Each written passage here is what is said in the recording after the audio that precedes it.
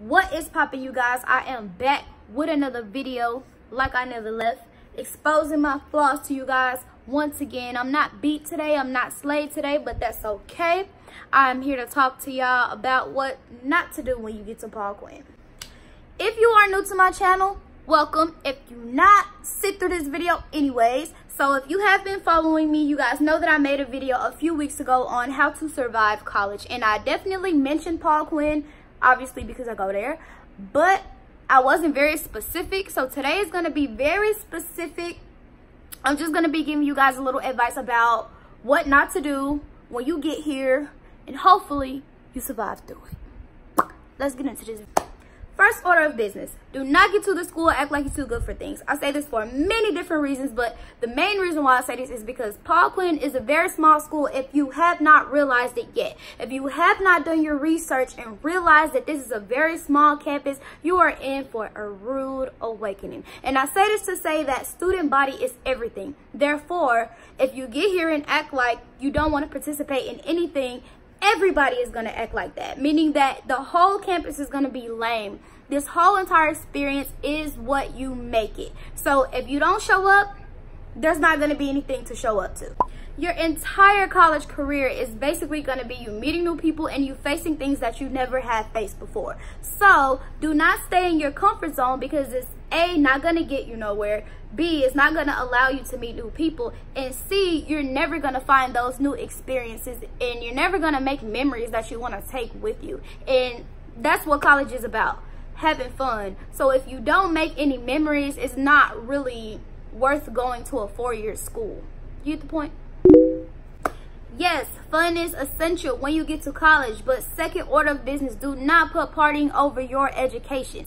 This probably should have been number 1, but I'm making it number 2 because, hey, if you manage to do a bunch of partying and a bunch of going out every single weekend and you still come out with good grades, passing, 4.0, 3.0, whatever, kudos to you. I know for a fact that you guys are tired of hearing this, but I swear to God, like, you don't understand how important it is until you actually go through it. You don't understand how easy it is to fall off and to just forget why you even there. Just a general note, like any other school, if you decide to start failing, then you're gonna be forced to drop those classes unless you want it to go on your transcript, which I'm pretty sure you don't. But if you decide to start failing and you start dropping those classes, then you're not gonna get enough credits, which means you're gonna fall behind unless you're gonna spend all that time or all your summers dedicating your time to taking summer classes, which I'm pretty sure nobody wants to do. Just stay on it while you're there. It's not that hard.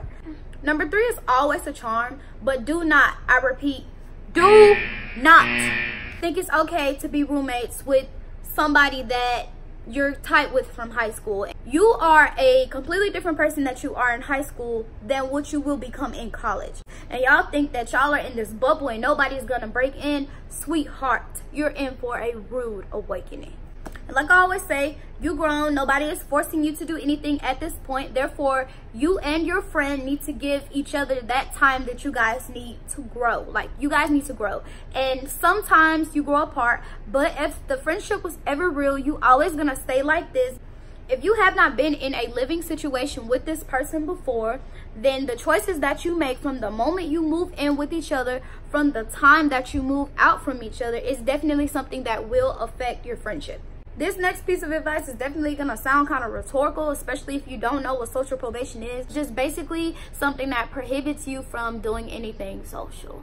And when I say social, I mean basketball games, events, like just nothing. Like, the only thing that you will probably be allowed to go to, and when I say allowed, I mean required, is chapel and town hall meetings and Voices That Matter. That's about it. You're welcome. Things that will get you put on social probation. Anything that you're not supposed to do.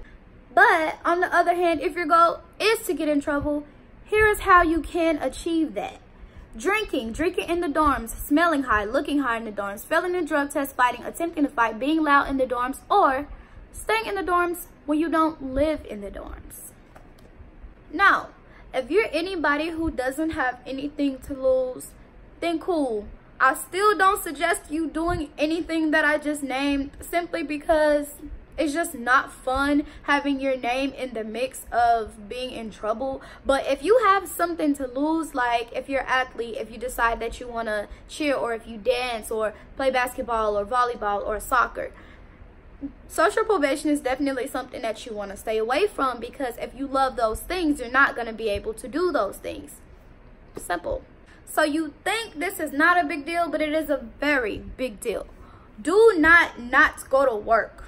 If you live in the dorms of Paul Quinn, you are definitely going to be required to work. You working is basically just taking money off of your tuition. So for the most part, you're just giving money back to the school whenever you complete work hours. But if you don't go to work, then I can imagine how much money you're gonna owe the school back.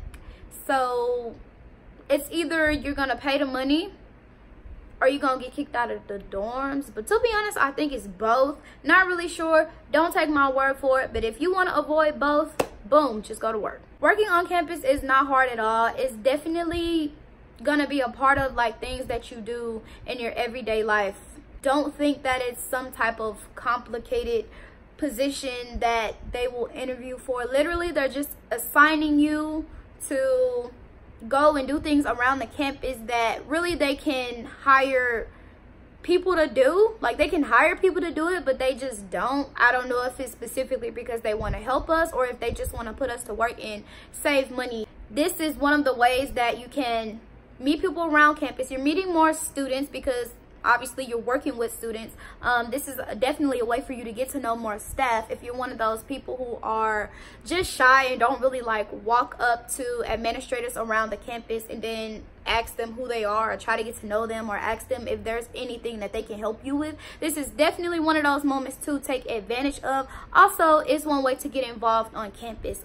If you're working with somebody who has anything to do with any of the events, then definitely take advantage, because you can have a say-so in what happens around campus. So yeah, it's definitely a way for you to get social. Last thing, do not get sloppy drunk at parties. And I save this for last because it's my favorite. It's my favorite because I have experience. Don't get sloppy drunk at parties to the point where you cannot take care of yourself. And if you ever plan on getting that messed up at a party, know your surroundings. Have people around you that you trust, somebody who can take care of you. Do not drive to parties that you plan on getting sloppy drunk, and just stay safe. No, like never. If you feel like you're that irresponsible of a person to do something that you're drunk, that you're A, gonna regret, that you're gonna regret, B, that you're not gonna remember, just don't even drink. It is fun being drunk, but it's also a responsibility to take care of yourself when you do decide to get in that state of being drunk. That's it. I can't give y'all no more tips because I'm still experiencing them myself and I'm still learning myself, but I'm glad that you guys chose to watch this video, and I feel like in a way that you guys are kind of going on my college journey with me, because I just been talking about everything that I have been learning and everything that I have observed. So if you like this video, boop, stick around and subscribe. You should get paid just to talk about the kid. You should get a raise when you capping with your friends. I know that I'm